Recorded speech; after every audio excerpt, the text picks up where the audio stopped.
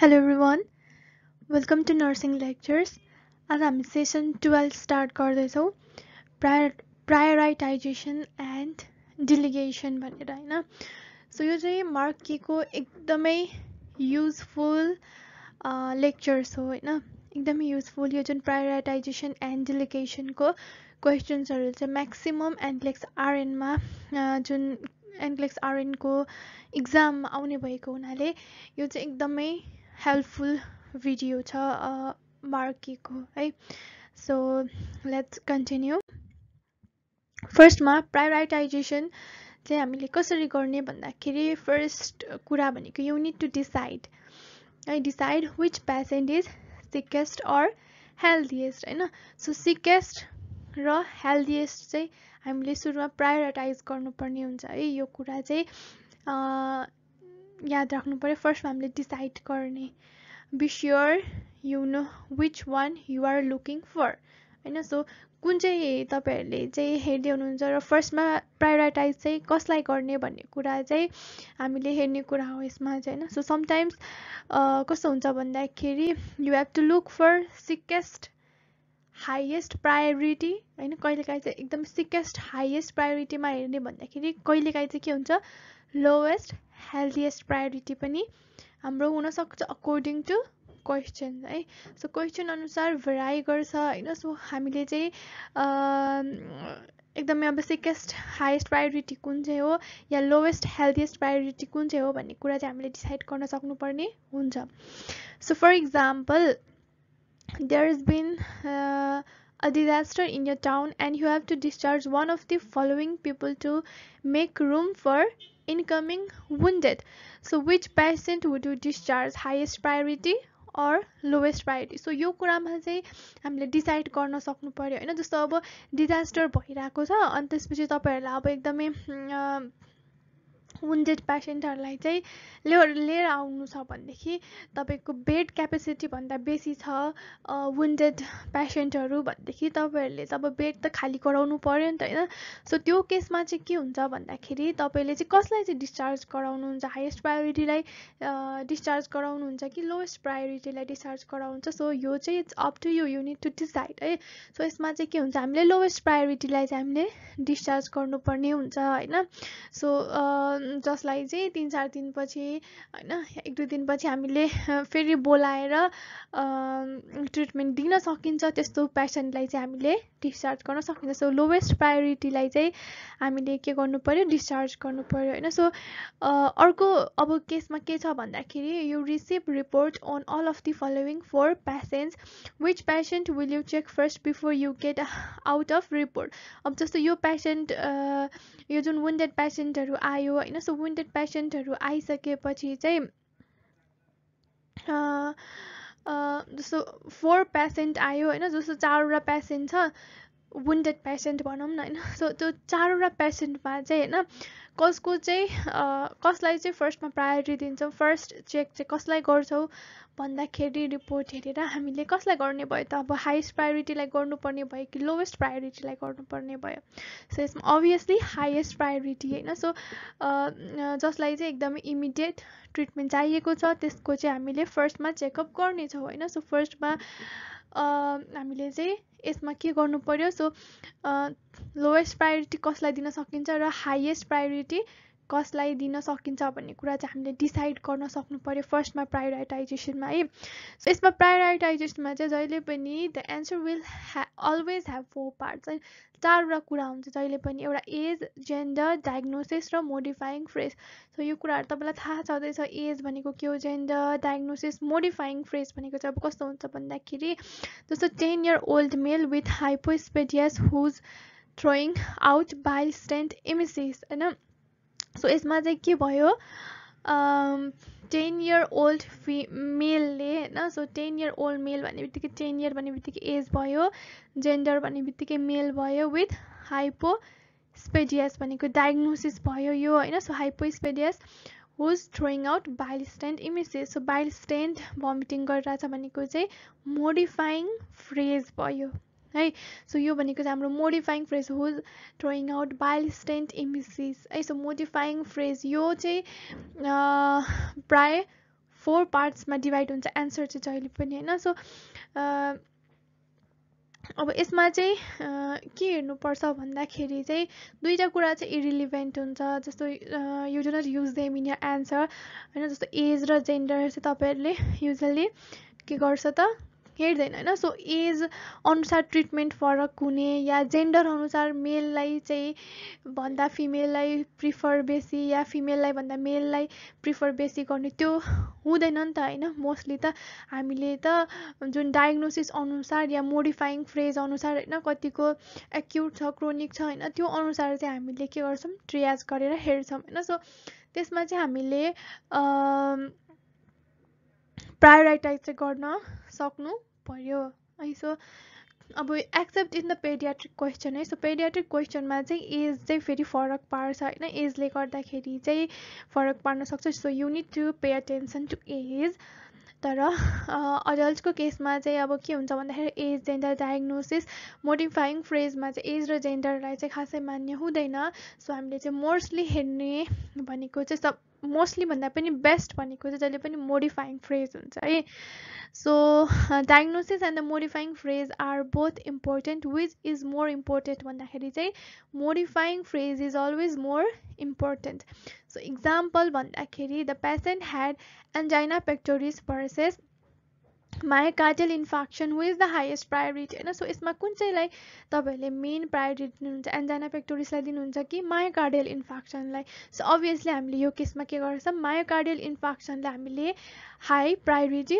दिन्छौं हैन सो अब मोडिफाइङ फ्रेज अनुसार हेर्नु है अब कस्तो फरक पार्छ भन्दाखेरि मोडिफाइङ फ्रेजले the patient with angina pectoris with unstable vital science है with unstable vital science मोडिफाइङ phrase जोडियो हैन versus myocardial इन्फाक्सन with stable vital science हैन सो यसमा के भयो मोडिफाइङ फ्रेज के जोडियो with stable vital science so अब यो केसमा के हुने भयो मोडिफाइङ फ्रेजले गर्दाखेरि एन्सरै उलटपुलट हुने भयो हैन जस्तो के भयो त अब हामीले मेन फोकस कसलाई गर्नु पर्यो अनस्टेबल भाइटल साइनलाई सो हामीले हाईएस्ट प्रायोरिटी अब कसलाई दिन्छौं angina pectoris with unstable vital sign है सो यो कारणले चाहिँ के हुने भयो भन्दाखेरि डायग्नोसिस र मोडिफाइङ फ्रेज हामीले इम्पोर्टेन्ट दिनुपर्ने हुन्छ तर मोस्टली चाहिँ हामीले कसलाई इम्पोर्टेन्ट दिनु पर्यो मोडिफाइङ फ्रेजलाई है so you need to keep on that mind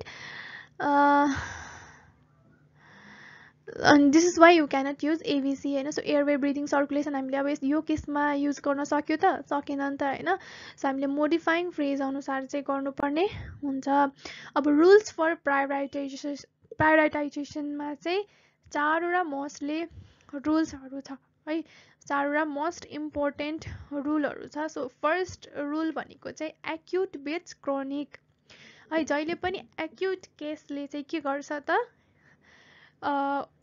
it overpowers chronic case है जहिले पनि हामीले एक्युट केसलाई चाहिँ मेन प्रायोरिटी दिनुपर्छ क्रोनिक केसलाई भन्दाखेरि फर एक्जाम्पल भन्दाखेरि if you have the following patient who is the highest priority जस्तो क्रोनिक हार्ट फेलियर सीओपीटी को केस छ एपेन्डिसाइटिस छ भनेदेखि यसमा के गर्नु पर्यो त सो क्रोनिक केस अब हामीले एबीसी गर्दाखेरि त हाम्रो के हुने भयो सीओपीडी हुन्छ नि त मोस्ट हाईएस्ट प्रायोरिटीमा त हैन हामीले एबीसी अकॉर्डिङ टु एबीसी हामीले फलो गर्यो भन्देखि त तर यो प्रायोरिटाइजेसनमा चाहिँ हामीले के गर्छ भन्दाखेरि मोस्टली रुल नम्बर 1 भनेको acute bits chronic so acute केसलाई चाहिँ हामीले मेन प्रायोरिटी दिनुपर्ने हुन्छ सो एपेन्डिसाइटिसलाई चाहिँ हामीले highest priority दिन्छौं so appendicitis because it's acute versus the others which are chronic so यो दुईटा केस क्रोनिक भयो यो एपेन्डिसाइटिस चाहिँ एक्युट भयो हैन सो एपेन्डिसाइटिस राइट आन्सर हुन्छ हाईएस्ट प्रायोरिटीमा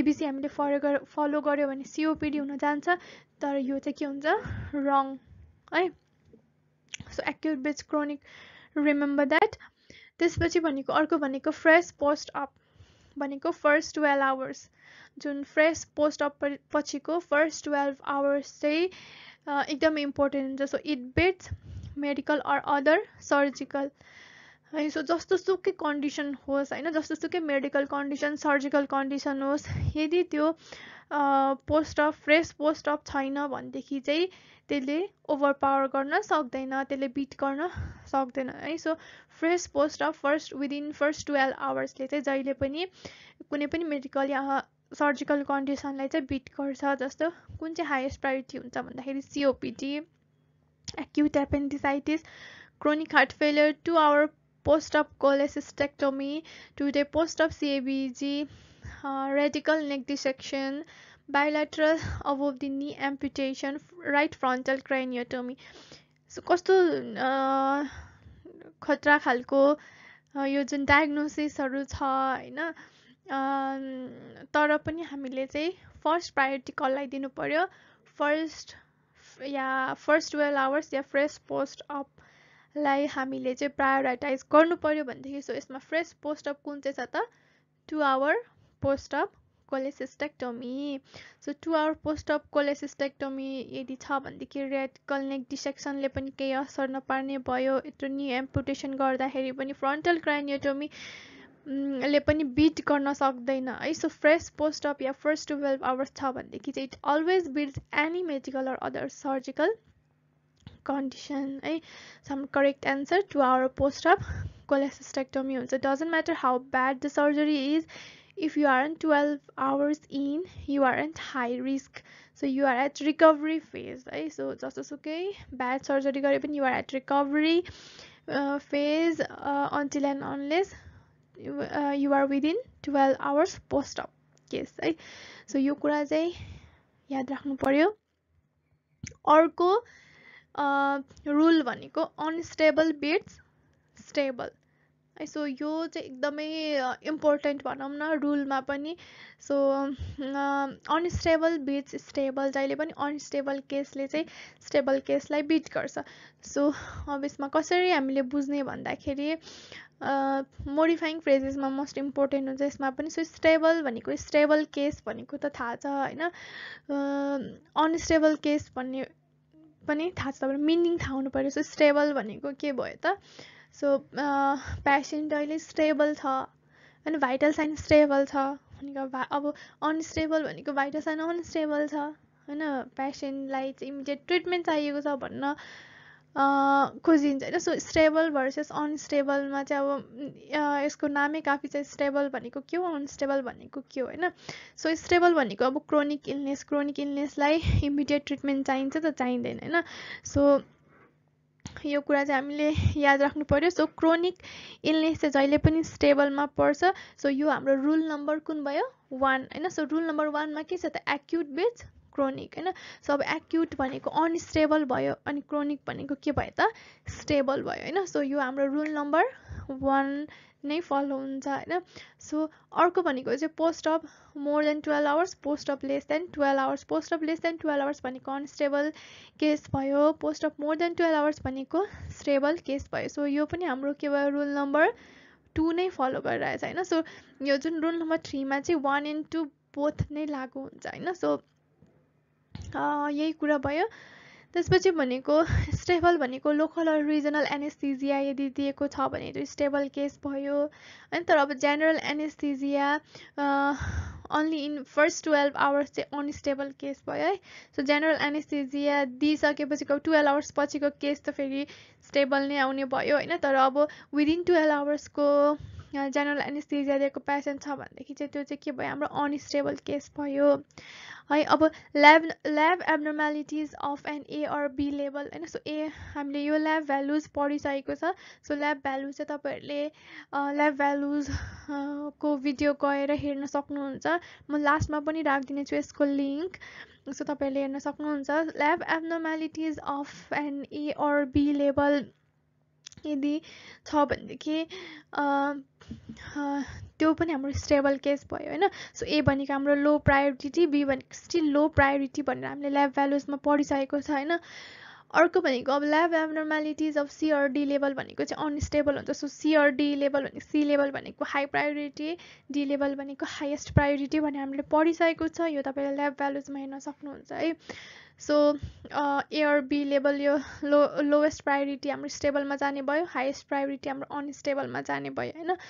सो अर्को कुरा भनेको स्टेबलमा भनेको अब जस्तो रेडी फर डिस्चार्ज अनि त्यसपछि भनेको टु बी डिस्चार्ज पेसेन्टहरू एडमिटेड लङ्गर देन 12 आवर्स अगोहरू चाहिँ हाम्रो स्टेबल पेसेन्ट पाउने भयो भनेदेखि साथसाथै अनस्टेबल पेसेन्टमा चाहिँ के हुने भयो not ready for discharge newly admitted newly diagnose अनि admitted less than 24 hours ago यो केसहरू चाहिँ हाम्रो के भयो अनस्टेबल केसहरू भयो सो त्यो अनुसार हामीले प्रायोरिटाइज गर्नुपर्ने हुन्छ अनि अर्को भनेको चाहिँ अब असेसमेन्ट गरिसकेपछि अनचेन्ज असेसमेन्ट यदि छ हैन कुनै पनि चेन्ज गरिराख्नु पर्ने आवश्यक छैन असेसमेन्टमा भनेदेखि हाम्रो स्टेबल पेसेन्ट भयो भनेदेखि अनस्टेबल पेसेन्टमा चाहिँ चेन्जिङ अर चेन्ज असेसमेन्ट हैन रिपिटेडली अब असेसमेन्टहरू चाहिँ हामीले चेन्ज गरिराख्नु पर्ने छ त्यस्तो अवस्था आएको छ भनेदेखि चाहिँ हामीले त्यो पेसेन्ट चाहिँ के भयो त अनस्टेबल पेसेन्ट भयो र अर्को छ experiencing the typical expected sign and symptoms of the disease with which they where diagnose हैन जस्तो अब जे डायग्नोसिस गरेको हो त्यो नै साइन एन्ड सिम्टम्स छ हैन सो जे डायग्नोज गरेको त्यो नै साइन एन्ड सिम्टम्स छ भनेदेखि त त्यो चाहिँ हाम्रो के भयो स्टेबल पेसेन्ट भयो हैन सो अब अर्को भनेको चाहिँ अब अनस्टेबलमा चाहिँ के हुन्छ experiencing unexpected sign and symptoms of the disease with which they were diagnosed हैन सो यो चाहिँ के भयो हाम्रो अनस्टेबल पेसेन्ट भयो है सो अब जस्तो भन्दाखेरि अब इरिटेबल बाउल सिन्ड्रोममा हामीले फिभर एक्सपेक्ट गर्दैन नि त हैन सो यो चाहिँ अब हामीले अरू नै केही हो कि भन्ने कुराहरू चाहिँ हुन सक्छ सो अनस्टेबल पेसेन्ट भनेर हामीले चाहिँ यो डायग्नोज गर्नुपर्ने हुन्छ हैन सो स्टेबल जहिले पनि के हुन्छ भन्दाखेरि स्टेबल र अनस्टेबलको केसमा चाहिँ जहिले पनि अनस्टेबल बिट्स स्टेबल हैन जहिले पनि अनस्टेबल चाहिँ हामीले मेन हाईएस्ट प्रायोरिटी चाहिँ दिनुपर्ने हुन्छ र अर्को एउटा मिस्टेक चाहिँ के नगर्ने भन्दाखेरि do not prioritise based on symptom severity so सिम्टम्सको severity अनुसार चाहिँ हामीले कहिले पनि प्रायोरिटाइज गर्ने हैन so prioritise on appropriateness of symptom occurrence जस्तो भन्दाखेरि one patient experiencing mild pain versus patient experiencing severe pain भन्दाखेरि चाहिँ अब यसमा चाहिँ के हुने भयो भन्दाखेरि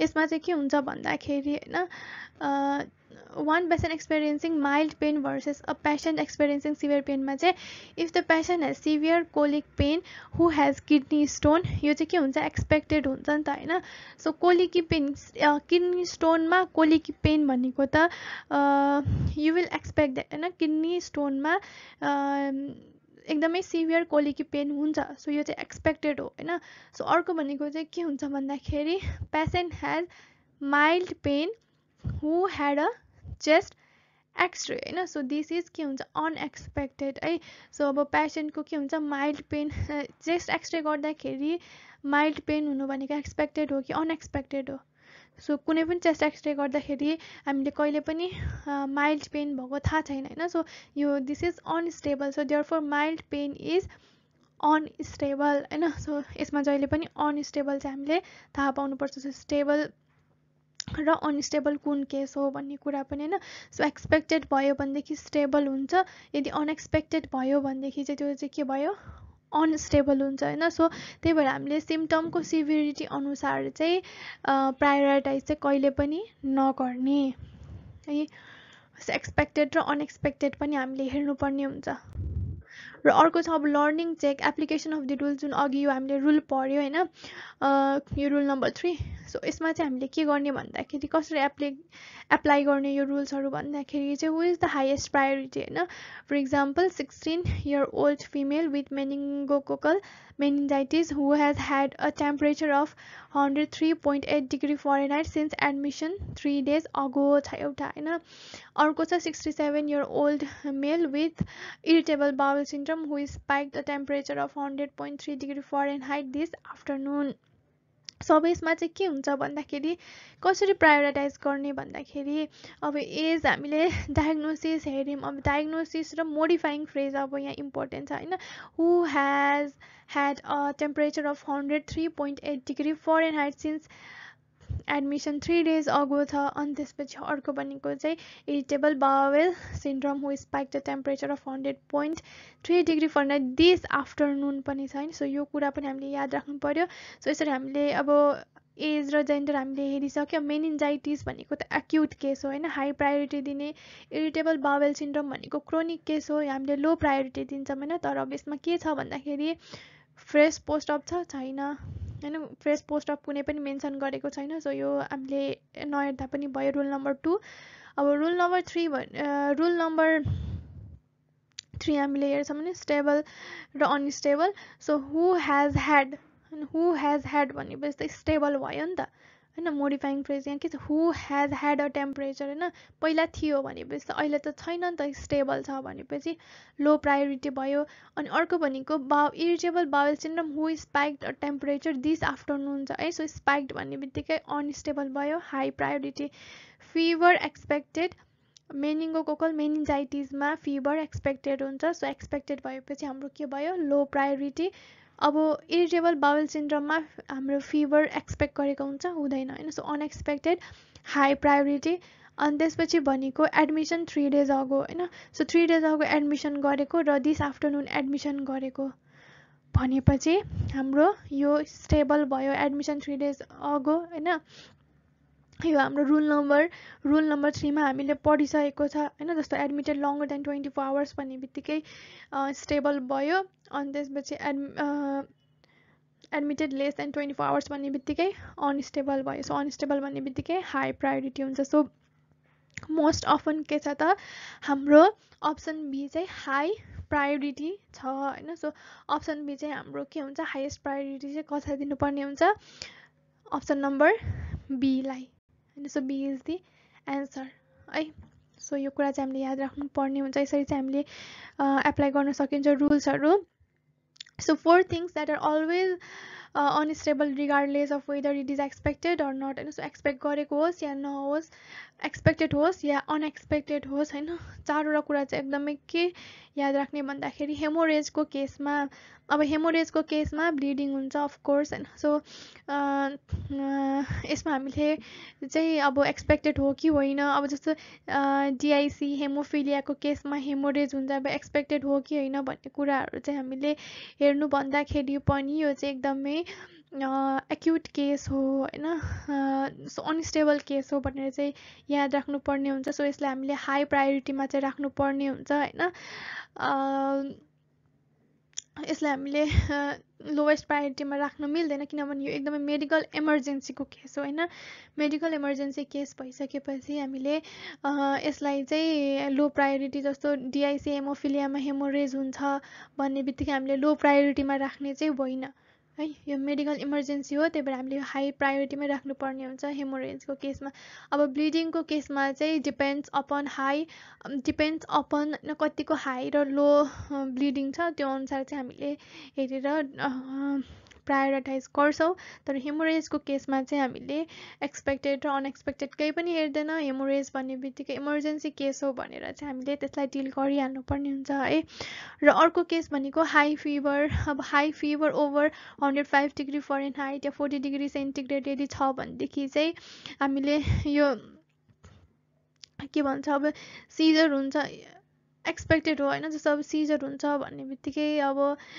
सिजर छ अनि त्यसपछि भनेको अब फिभर 105 डिग्री फरेनहाइट पुगिसक्यो भनेदेखि हामीले जहिले पनि यसको ट्रिटमेन्ट प्रायोरिटाइज गर्नु नै पर्ने हुन्छ हैन अब यसमा सिजर होस् या नहोस् हैन एक्सपेक्टेड होस् या नहोस् तर हामीले हाई फिभर यदि छ भनेदेखि चाहिँ इमिडिएट ट्रिटमेन्ट गर्नुपर्ने हुन्छ र अर्को केस भनेको हाइपोग्लाइसेमिया हैन सो हाइपोग्लाइसेमियामा भनेको चाहिँ patient has hypoglycaemia so blood glucose level अब 3 या 8 हैन जस्तो अब यदि ब्लड ग्लुकोज लेभल चाहिँ कम छ भनेदेखि even though this is expected is high priority अब हाइपोग्लाइसेमिया ब्लड ग्लुकोज लेभल घट्छ हैन ब्लड ग्लुकोज लेभल घट्छ तर अब लेस देन अब 8 भनौं हैन लेस देन 8 छ यदि भनेदेखि चाहिँ या 3 छ हैन सो भनेदेखि चाहिँ हाम्रो के हुनुपर्छ, हामीले हाई प्रायोरिटीमा चाहिँ राख्नुपर्ने हुन्छ। हाइपोग्लाइसेमिया भन्ने बित्तिकै हामीले हाई प्रायोरिटी राख्नुपर्ने हुन्छ होइन। ब्लड ग्लुकोज लेभल जतिसुकै होस् होइन, हाइपोग्लाइसेमियालाई चाहिँ हामीले ट्रिट गरिहाल्नुपर्ने हुन्छ। र अर्को केस भनेको पल्सलेसनेस अर ब्रेथलेसनेसमा चाहिँ हामीले त्यो केसमा चाहिँ हामीले के गर्नुपर्ने हुन्छ, पेसेन्ट विथ भेन्ट्रिकुलर ट्याकिकार्डिया या एसिस्टोल छ भनेदेखि होइन, नो पल्स छ भनेदेखि चाहिँ even though this is expected it's a high priority होइन। सो भेन्ट्रिकुलर ट्याकिकार्डिया या एसिस्टोलमा त पल्स हुँदैन भन्ने कुरा हामीलाई थाहा छ नि त होइन। सो यो एक्सपेक्टेड नै हो होइन, तर पनि हामीले यो केसलाई चाहिँ के गर्नुपर्छ, हाई प्रायोरिटीमा चाहिँ राख्नुपर्ने हुन्छ है। सो पल्सलेसनेस अर ब्रेथलेसनेसको केसमा पनि हामीले एक्सपेक्टेड हो यो केसमा। अब पल्स छैन भेन्ट्रिकुलर ट्याकिकार्डियामा, यो एक्सपेक्टेड नै हो भनेर छोडिदिन चाहिँ मिलेन होइन, पेसेन्टलाई यतिकै छोडिदिन मिलेन होइन। सो यो कुरा चाहिँ हामीले ध्यानमा राख्नुपर्ने हुन्छ। So except at the scene of an अनविटनेस्ड accident they are dead.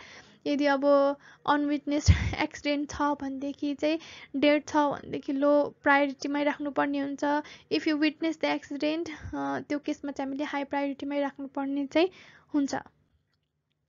र 3 things that result in a black tag, जुन हाम्रो ट्रियाजको चाहिँ ब्ल्याक ट्यागमा राखेको हुन्छ होइन, अनविटनेस एक्सिडेन्ट जस्तो पल्सलेसनेस, ब्रिथलेसनेस अनि फिक्स्ड अर डाइलेटेड प्युपिल यदि छ, even if they are breathing or have a pulse होइन। सो डाइलेटेड प्युपिल्स छ, फिक्स्ड एन्ड डाइलेटेड प्युपिल छ भनेदेखि चाहिँ हामीले यो केसमा चाहिँ हामीले ब्ल्याक ट्यागै गर्नुपर्ने हुन्छ।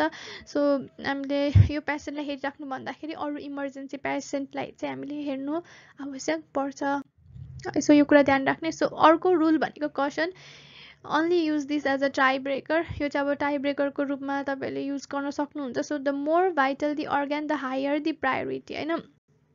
यो चाहिँ इनकेस अब टाई ब्रेकर गर्नुपर्ने छ त्यो केसमा चाहिँ हामीले युज गर्न सकिन्छ। It is the organ of the मोडिफाइङ phrase होइन। सो अब हामीले यसमा चाहिँ कसरी हेर्ने भन्दाखेरि अर्डर अफ अर्गन भाइटलिटी, फर्स्टमा हाम्रो मेन प्रायोरिटी दिनुपर्ने भनेको ब्रेनलाई, त्यसपछि long, heart, liver, kidney and then पेन्क्रियाज होइन। सो यो अनुसार चाहिँ हामीले यो अर्गनको भाइटालिटी अनुसार चाहिँ हामीले प्रायोरिटाइज गर्नुपर्ने हुन्छ।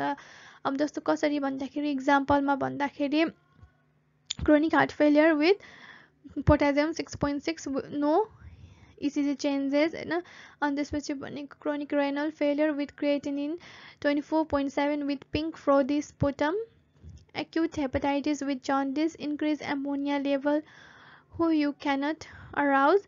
अर्को भनेको angina pectoris with crossing chest pain not relieved by rest or 3 nitroglycerin। So यो चाहिँ तपाईँहरूले पज गरेर तपाईँले सल्भ गर्न सक्नुहुन्छ कुन चाहिँ हुनसक्छ भनेर प्रायोरिटाइज अर्गन भाइटालिटी अनुसार चाहिँ।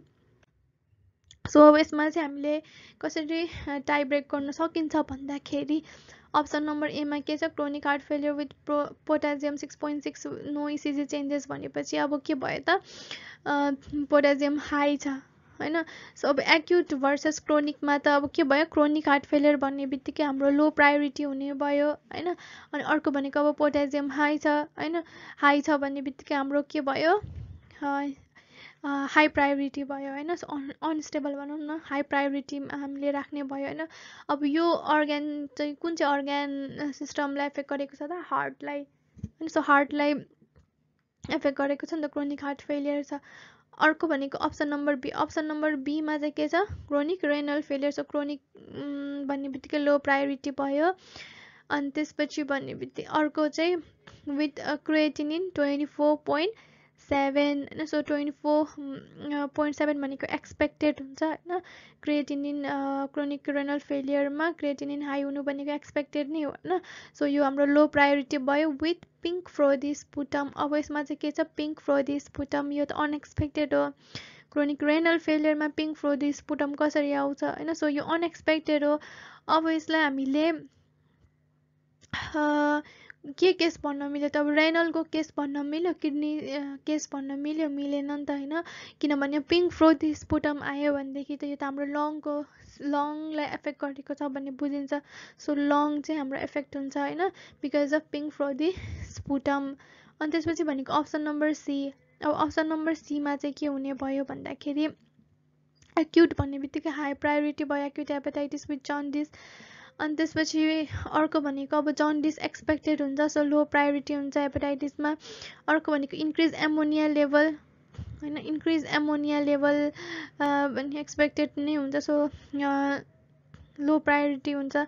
अनि हु यु क्यानट अराउज होइन, सो लस अफ कन्सियसनेस चाहिँ हेपाटाइटिसमा एक्युट हेपाटाइटिसमा के हुन्छ त अनएक्सपेक्टेड हुन्छ होइन। सो अनएक्सपेक्टेड भन्ने बित्तिकै यो अनस्टेबल भयो, हाई प्रायोरिटी, हामीले हाई प्रायोरिटी दिनुपर्ने हुन्छ। अनि त्यसपछि भनेको यसमा चाहिँ अब अर्गन सिस्टम कुन एफेक्ट गर्यो त अब यु क्यानट अराउज भन्ने बित्तिकै ब्रेनमा पुग्यो कि पुगेन, अब लिभर भन्दा पनि हाम्रो यो कुन चाहिँ भयो मेन ब्रेनमा पुग्ने भयो। त्यसपछि भनेको अप्सन नम्बर डी छ। अप्सन नम्बर डीमा चाहिँ अब angina pectoris with crossing chest pain, यो के भयो अब लो प्रायोरिटी भयो। सो लो प्रायोरिटी भयो मतलब क्रोनिक केस भयो। अनि त्यसपछि भनेको क्रसिङ चेस्ट पेन हुने नै भयो, एक्सपेक्टेड भयो, not relive by rest or 3 नाइट्रोग्लिसरिन भन्ने बित्तिकै त अब यो एन्जाइना पेक्टोरिस होइन रहेछ भन्ने बुझ्यो, किनभने एन्जाइना त हाम्रो रेस्ट या नाइट्रोग्लिसरिन दिइसकेपछि चाहिँ रिलिभ हुन्छ होइन। तर यो नट रिलिभ भन्ने बित्तिकै एमआईमा जाने भयो, माइकार्डियल इन्फार्क्सन चाहिँ अनएक्सपेक्टेड भयो र यो चाहिँ अब केसमा जाने भयो, हार्टमा जाने भयो होइन। तर हाम्रो अर्डर अफ अर्गन भाइटालिटी अनुसार मेन हामीले टाई ब्रेक गर्नुपर्ने अब सबै एकदमै अब डायग्नोसिस चाहिँ सबै खतरा छ होइन। सो सबै इम्पोर्टेन्ट डायग्नोसिस, तर यसमा हामीले टाई ब्रेक गर्नु पर्दाखेरि चाहिँ अब ब्रेन लस अफ कन्सियसनेस ब्रेनमा पुग्यो। सो हाम्रो एन्सर चाहिँ के हुन्छ, सी हुन्छ है। सो यसमा चाहिँ हामीले कुन चाहिँ अप्सन चुज गर्नुपर्ने भन्दाखेरि हाम्रो अर्डर अफ अर्गन भाइटालिटी अनुसार चाहिँ होइन, the more vital organ the higher the priority भनेपछि हामीले ब्रेनलाई चाहिँ मोर प्रायोरिटी दिनुपर्ने भयो। सो ब्रेन हाम्रो इन्क्लुड भयो भनेदेखि अप्सन नम्बर सी चाहिँ हाम्रो करेक्ट एन्सर हुन्छ है। सो यसरी चाहिँ हामीले यो रुल्सहरू चाहिँ फलो गर्न सकिन्छ प्रायोरिटाइजेसनको। सो नेक्स्ट भिडियो यो चाहिँ हाम्रो मार्के अडियोकोबाटै लिएर आएको हो मैले होइन नोट्सहरू। सो नेक्स्ट भिडियोमा चाहिँ नेक्स्ट पार्ट 2 मा चाहिँ हामीले डेलिगेसनको फर्दर पढ्नेछौँ। सो आजको लागि यति नै। Thank you so much.